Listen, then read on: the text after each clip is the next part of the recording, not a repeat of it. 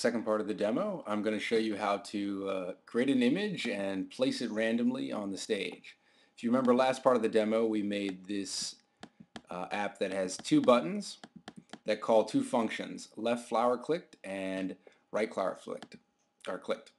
Okay, so now in our .m file here, the custom button random image view controller, we're going to add a new UI image view.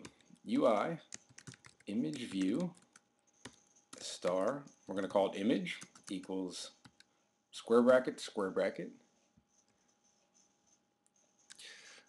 UI image view allocate, and then we want to init with image and a new UI image name, and our image name is flower1 PNG and flower_PNG.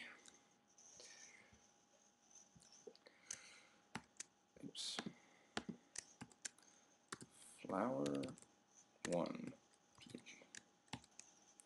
And bracket, close it. Okay. Okay, so now we've created our image.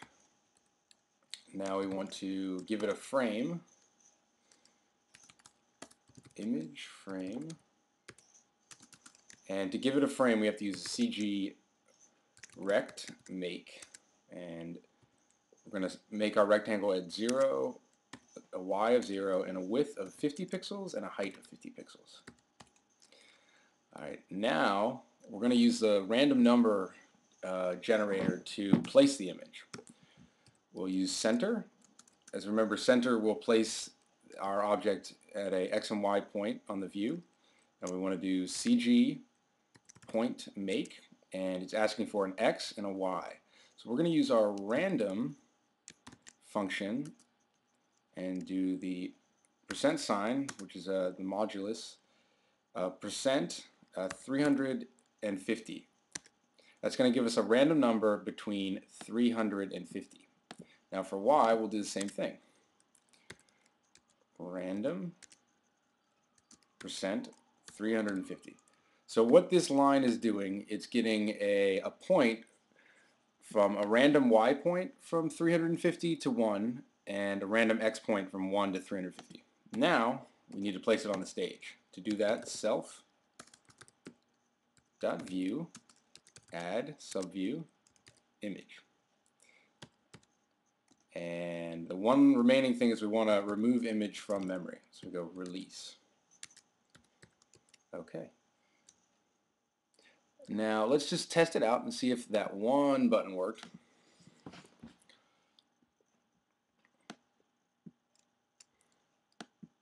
And it looks like it did. So let's add the other one.